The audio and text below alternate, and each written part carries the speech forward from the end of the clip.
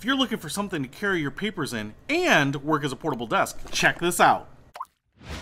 What's happening, Panda Nation? Peter Von Panda here. I just picked this up. This is a portable clipboard, and these things have been around forever. You can get them in plastic like this or metal, and they're great for people that work, you know, delivery people that need bills of lading or invoices with them. Maybe they do estimates, those types of things, but they're also great for coaches so that you can sketch things out. I actually really like these because it keeps me productive. It allows me to take some paper and pens with me and do some work, as well as clip them right here and then work right on my lap. And this actually makes a lot of downtime for me productive. And so it's kind of a simple thing. And I wanted to check out this one because I still use a lot of paper, you know, whether it's sketching things out or sharing some ideas or kind of roughing out some outlines of things. I still like having a pad of paper with me in a lot of cases. So this thing really makes a lot of time for me still productive, so I can do some work and have the resources that I need and work on my lap. Now, what you can see here is it's just a matte plastic. Had my fingerprints on there because my hands are hot. What's really cool about this is that it's curved. It's actually a little bit tapered. You can see it's a little thicker down here. Has a handle on this end, which is really great. A lot of these don't have that,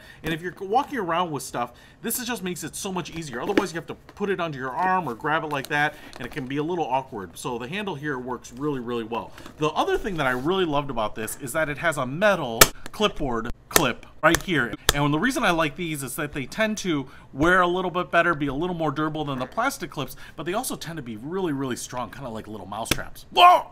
And they hold the paper in there really well. So if I want paper on here, I don't want it to blow away, you don't have to worry about that. It has a little piano hinge on the end here, and then it has a little latch right here, just like that, and now it can open up. Now I want to show you the inside here because it's actually pretty simple, but it's pretty clever. The top here is about 1/4 inch thick, so you get a pretty decent dimension. I would say that up at the top here, it's probably about 1.5 inches thick, but it probably goes down to about 1 inch or 1.25 inches down here.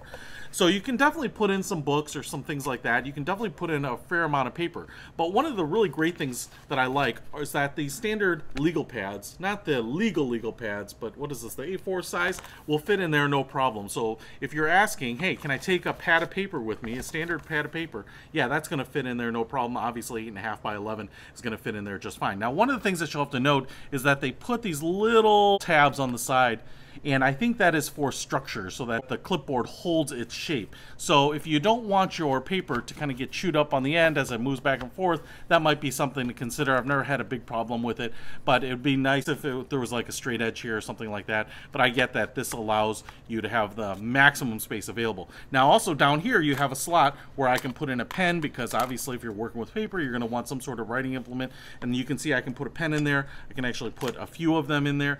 A marker, dry erase marker, whatever you want, you know, Sharpie, everything will fit in there. And as you can see, when you close it, all of that will get sealed. Now, one of the things that I'm a little bit concerned about is the durability of this. Obviously, it's plastic, so it's not the strongest thing in the world, but you can see right here, even though this is brand new and I'm taking a look at it for the first time, you can see that some of the plastic has chipped here at some point and it has fallen away. So the plastic is a little bit brittle, maybe not the strongest thing ever. If I really continue to use these a lot, maybe I'll go ahead and step up to one of those metal ones. I always just find them a little loud, you know, and something like this isn't something that I use all the time. But like I said, if I want to write and be productive and just hold this in my arm, I can totally do that. If I'm stuck somewhere and I want to put this on my lap, I can use it like a little desk. I don't have to worry about my papers flying away or falling apart here, and I can snap it all back together and go with it. So these little storage clipboards are really, really useful for a lot of reasons, and they're under 10 bucks. So I'll put a link to this one in the description.